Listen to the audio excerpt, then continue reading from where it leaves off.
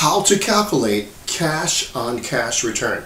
Now, cash on cash return on a commercial property or anything else is also known as your ROI, or return on investment, okay? Also known as the velocity of your money. What that means is how fast is the money that you put out coming back to you. For example, if you were to put in $150,000 into investment, and in 1 year your cash flow came back at $150,000, that equals 100% cash on cash return, or 100% ROI.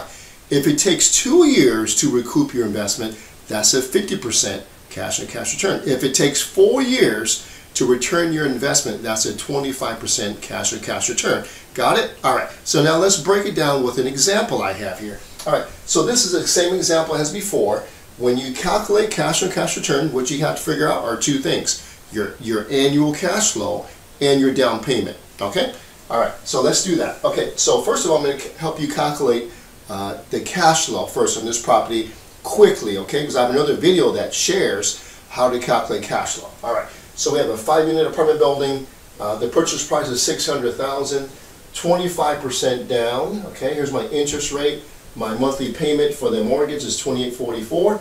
25% down of $600,000 is $150,000. Okay, all right. All right, so I have 5 units. Each of the units are $1,200 per month.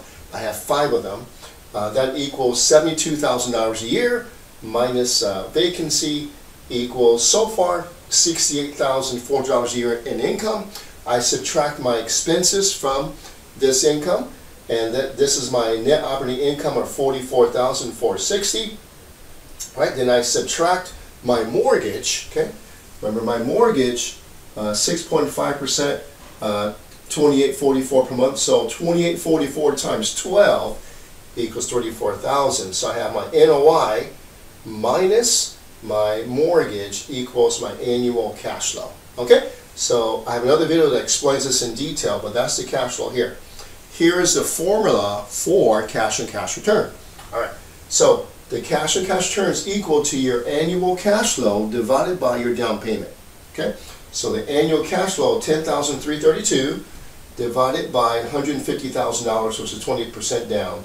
You do the math here, it equals 6.9% cash on cash return, or 6.9% ROI, or return on investment.